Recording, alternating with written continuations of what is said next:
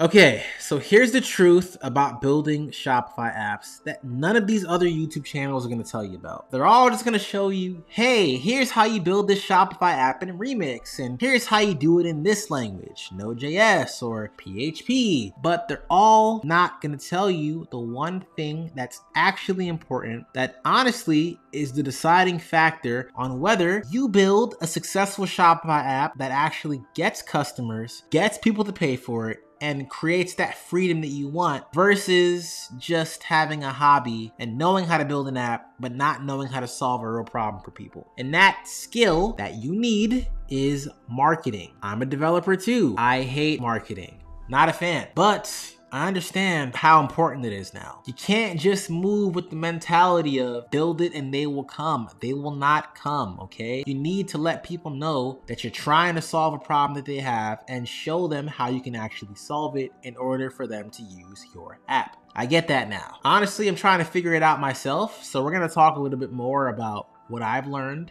about doing marketing for a Shopify app company. And by the way, if anybody's watching and they really have a strong understanding of how to do marketing for Shopify apps or for SaaS businesses in general, please hit me up.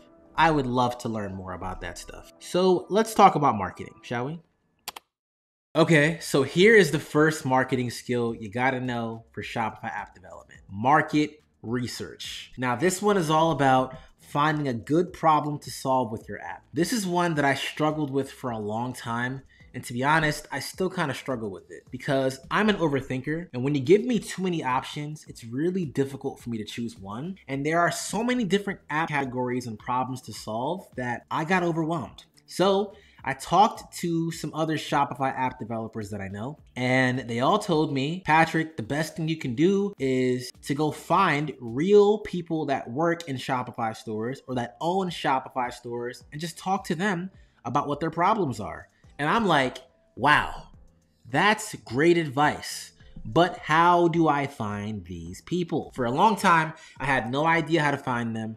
But now I do have some ideas as to where you can find them. So listen up, take out a notebook or something. You're gonna wanna write this one down. All right, so the first place you can go to find them, and this is something that I did, is go to Shopify events. So I live in New York, and there's a Shopify event called the New York Commerce Club that is run a few times a year. And every time I go to this event, I meet Shopify Plus merchants. And I get to talk to them and talk to them about stuff that they're doing in their store and things that they're working on. It's a great way to get a better understanding of the e-commerce business model in general, as well as to start talking to some real people. Now, in order to get into that specific event, you have to actually work with Shopify Plus merchants, which I'm lucky enough to be able to do. But the point is, just go to events. So going to events is a great way to meet people. It's also a great way to get a job as well if you're looking for one. Okay, so 2 other tips for you to find merchants. Another one that I figured out is to join online groups and start talking to people in there. So think things like the official Shopify subreddit, the Shopify community forum, LinkedIn groups for Shopify, and you can also try school communities for Shopify stuff as well. Now, normally I'd add Facebook groups to this list, but I'll be honest, every Facebook group that I joined about e-commerce is full of spam. People saying, let me build a website for you.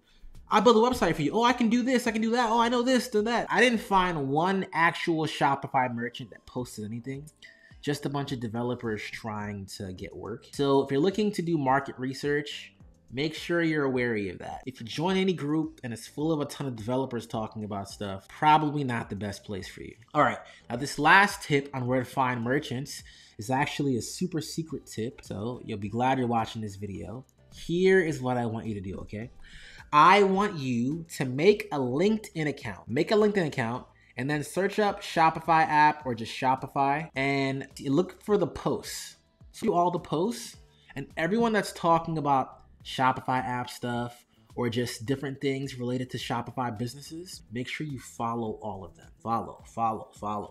Oh, like. And then maybe you might want to engage and comment on some of the posts. So by doing that, you're sending signals to LinkedIn that say, hey, LinkedIn, I want you to curate my algorithm on LinkedIn to only show me Shopify stuff. So I did that.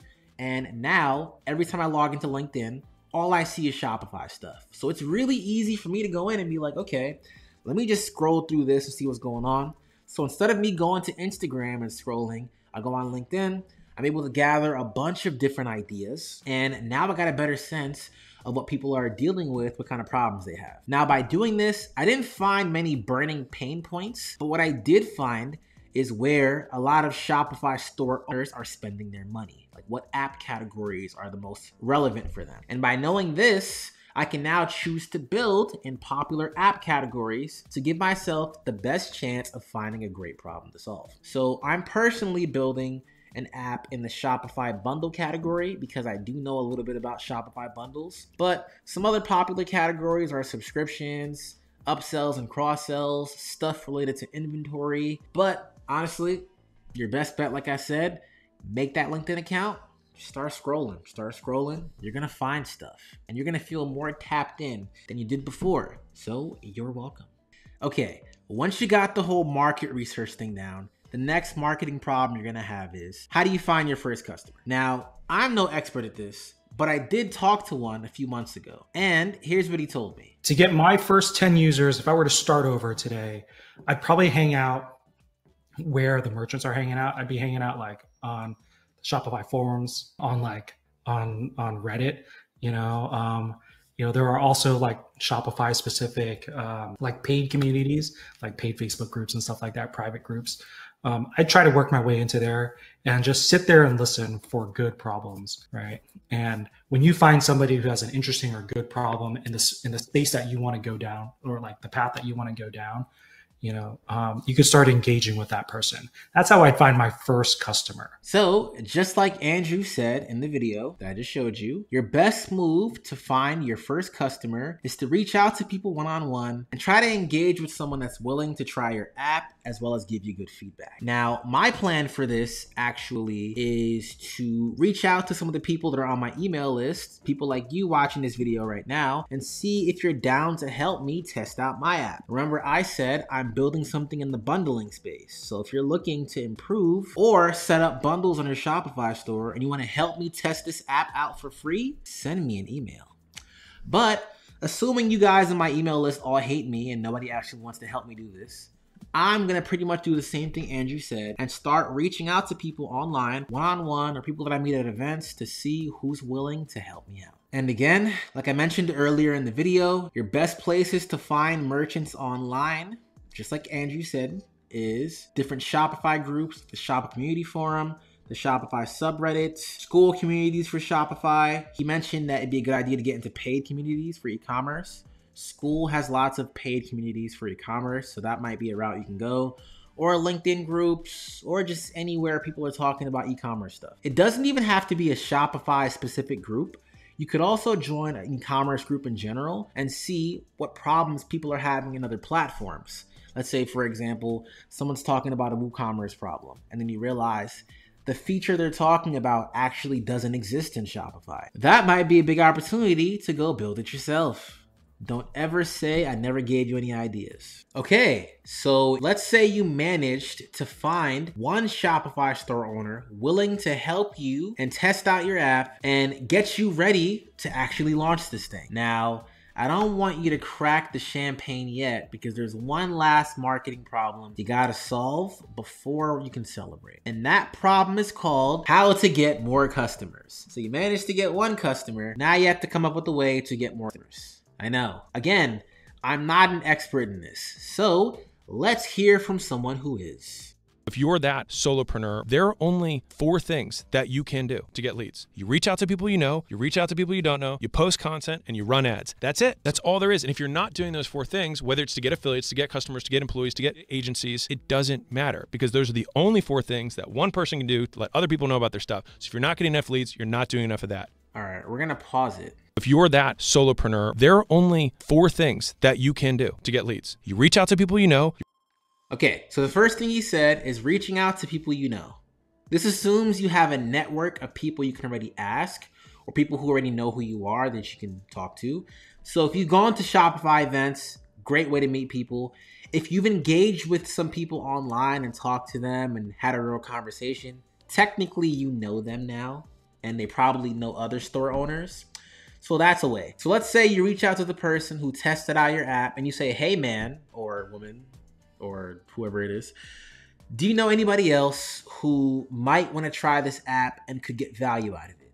And that's one way to do that. You reach out to people you don't know. You post. Reach out to people you don't know. So essentially, you same thing you did to find your first customer. Content and you run ads. That's it. And then for 3 and 4, post content. So essentially, you're going to sit down and make content online, whether it's videos like the one I'm making right now, or maybe you're making posts on Reddit for people to read.